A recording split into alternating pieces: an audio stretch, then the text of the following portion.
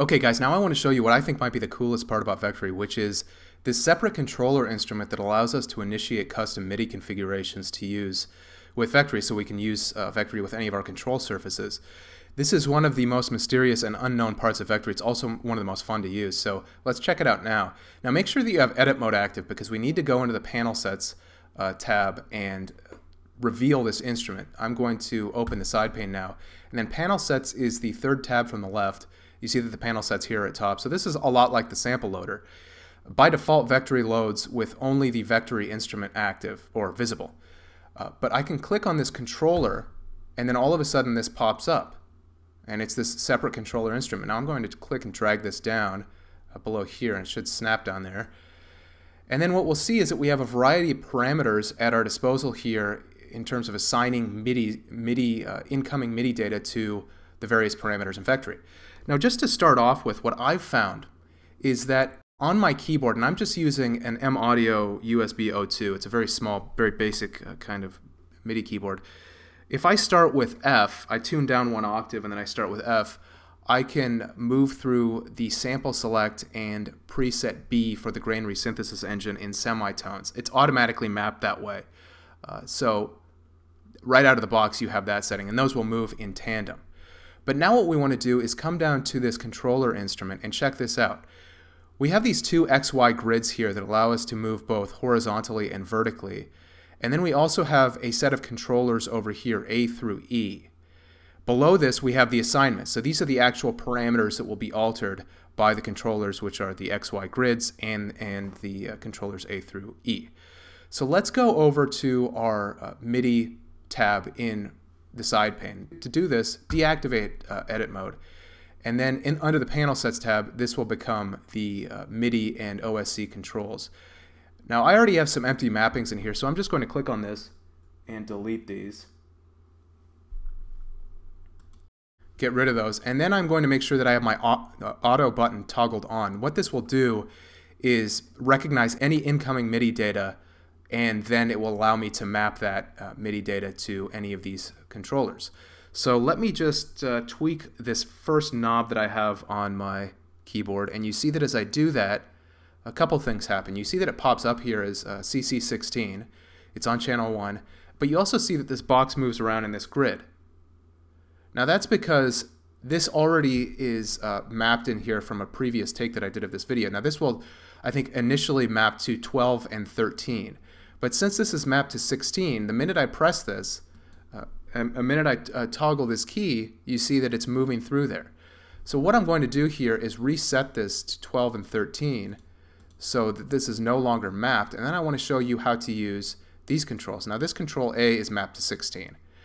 And so this is something that we could use down here as a controller for any of these parameters. Now these include sequencer selection, sample selection, so these two boxes, sequencer selection, sample selection.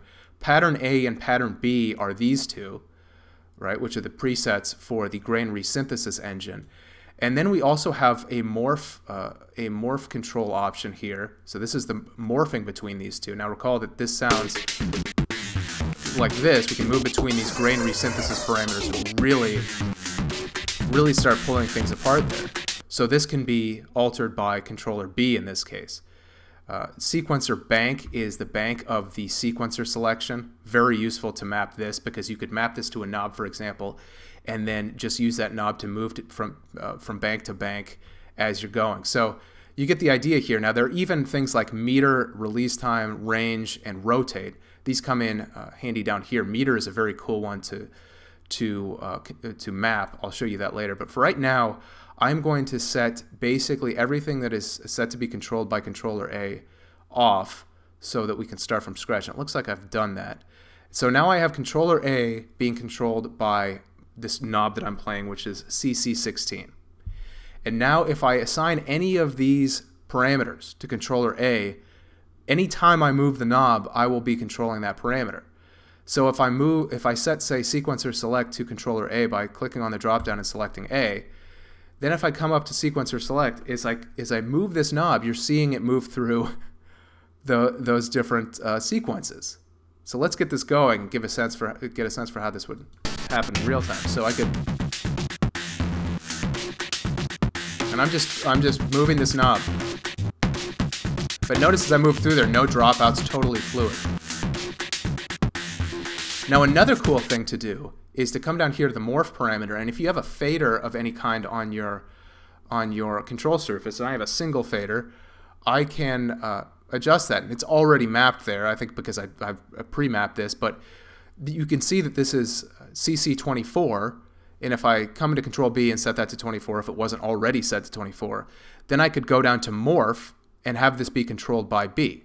And so now, with the knob, I can control the sequencer selection. And with the fader, I can control the morph setting.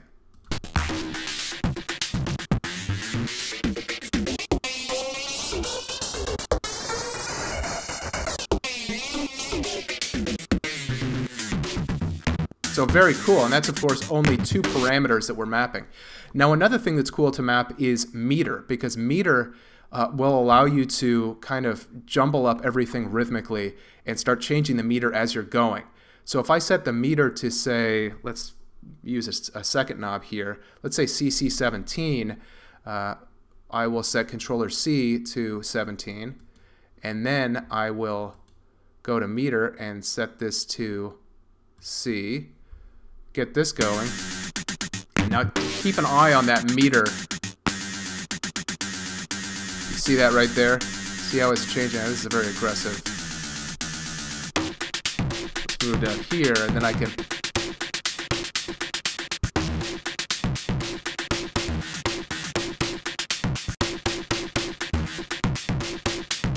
sometimes the simplest parameters are the most powerful to use with this. So the XY grids basically work on the same principle. One control will control the X, which is the horizontal space here, and the second will control the Y, which is the vertical. And then this XY grid becomes the control source, just like any of these controllers, but in this case you have a 2-dimensional control that you could use for any of the destination parameters. So this is really an enormously fun way of using Vectory. I encourage you to do it. It might not seem like much just to watch me do it on this video, but believe me, once you get going with this, you're going to go nuts because it's so much fun to use. And you can just tear up all sorts of rhythms and do all sorts of interesting stuff. So I hope you've enjoyed this. Some of you have probably seen this before, but I thank you for watching. Hopefully this has increased your enjoyment of Vectory, and I'll talk to you again soon.